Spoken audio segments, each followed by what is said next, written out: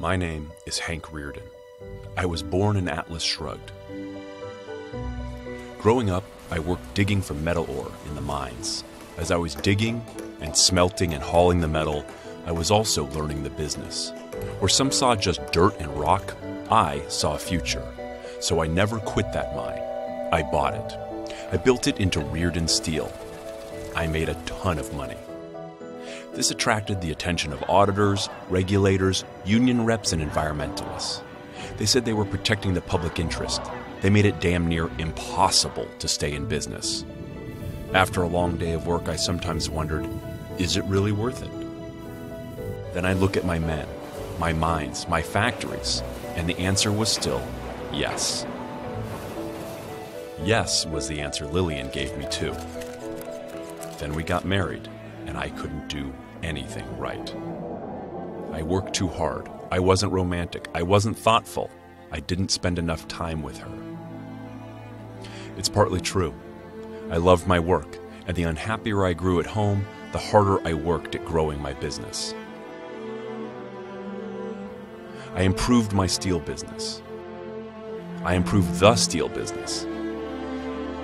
And then I improved on steel. I invented Rearden metal. Stronger, cheaper, lighter, better than steel. I made it to build buildings, rails, even metal foundries. I was so excited that the day of our first pour, I even made it into a bracelet for Lillian. Is it a napkin ring? A toy? A joke? She asked. She didn't get it. She didn't get me. Dagny Taggart got it. She needed Rearden metal to replace the rails of the great Taggart Transcontinental, the railroad she ran. She was all business, no nonsense. But beyond that tough exterior, I sensed a spirit that matched my own. I fell for her. Fell hard. But just as I wouldn't abandon my business, I felt it was wrong to abandon my wife. I saw other men around me giving up, walking away from their responsibilities. Titans of industry who just up and left. Where did they go? Why did they go?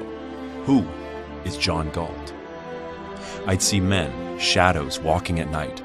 Men no different from me, but a few of them seemed to know something I didn't. I wanted answers, but I wasn't ready to hear them. Then the government took my metal and everything else I cared about. I was at rock bottom. But then, an unexpected visitor came to my office. "I'm not here to harm you," he basically said. "I'm here to help you." He told me about a place where other men who'd had enough of the taxers, the takers, the fakers, a place where they had gone. He wanted me to join them. A place called Galt's Gulch. Did I go? Did I leave my wife? Did I get the girl? Did I let the users and losers exploit my work, my talent, my ideas for their own ends? There's only one way to find out.